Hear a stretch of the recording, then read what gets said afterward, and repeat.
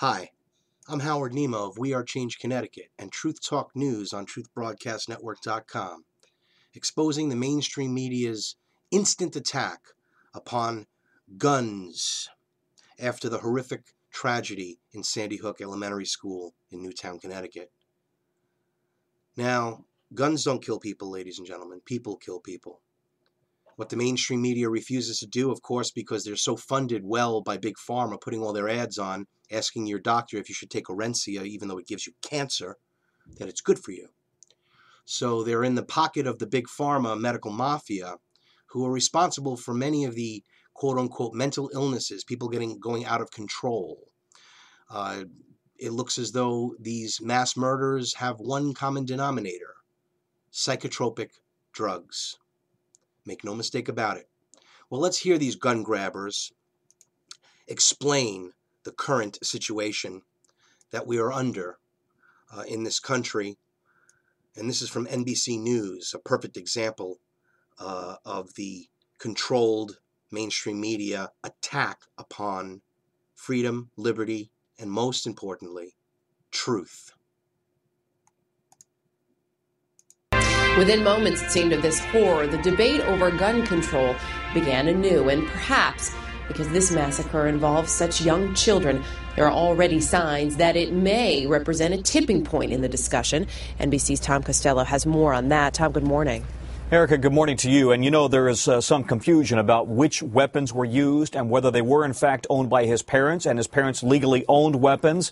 But as you mentioned, Connecticut is now dealing with this again, and Connecticut has some of the toughest laws in the country. And so this tragedy has given the gun control debate new fuel. Even before Friday's carnage, there have been so many mass shootings this year alone. 2 murdered at a Portland mall on Tuesday, another 6 at a Sikh temple in August, 7 at a small university in California, 5 murdered at a Seattle coffee shop, and 12 dead, 58 wounded at a movie theater in Aurora, Colorado. Within minutes of the Connecticut massacre, social media lit up. "When will it stop?" read one tweet. Another read, "I can't take it anymore. I'm a hunter who loves hunting and owns guns, and I'm saying we need some gun control."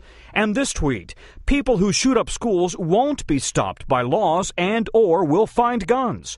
While on the NRA's Facebook page, "We need to protect our children, not build laws against guns."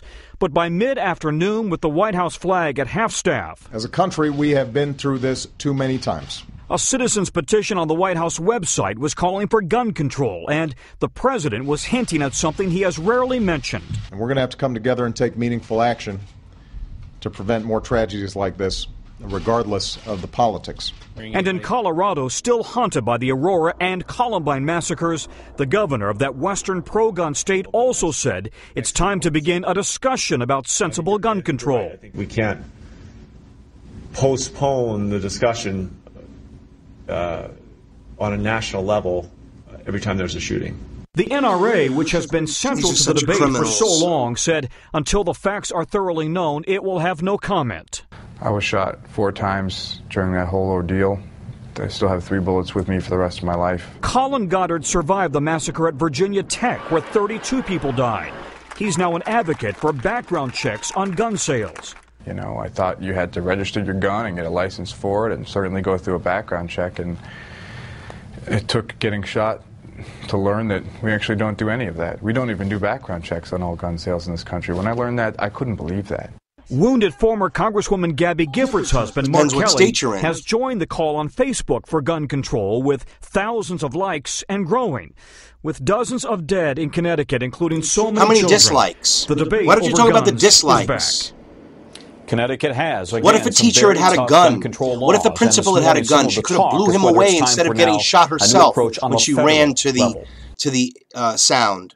It's disgusting, ladies and gentlemen, what this country is putting up with here. Absolutely disgusting. Whenever we have a tragedy like this, we ask the question, how could it happen here? But this one even feels a little bit different. It's not just that this was a safe, quiet, southern New England town, but also the fact that it happened in the classrooms behind us. How could it happen there with kids so young? In this postcard New England community, the Newtown General Store is a popular after-school candy stop for kids. Now, a woman behind the counter here worries some of her young customers may never be back.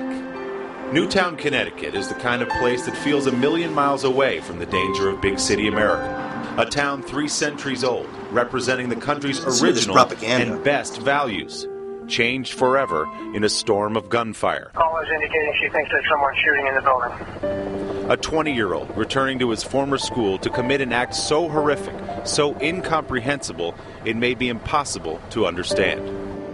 How could any mother imagine a day that would begin with a kiss at the bus stop and end with a candlelight vigil for her child? How could a father who had hugged his son just hours earlier turn on the television to see the President of the United States mourning the boy's death? The majority of those who died today were children. Beautiful little kids between the ages of 5 and 10 years old.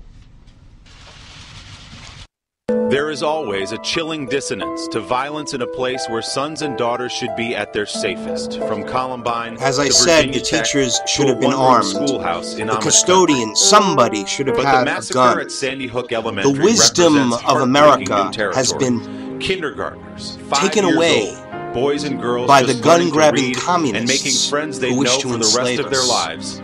Cut I'm Howard down Nima. from the place where they came to grow. And this is I mean, a Truth Talk News these are 20 special people the report. week before Christmas that just lost their joy.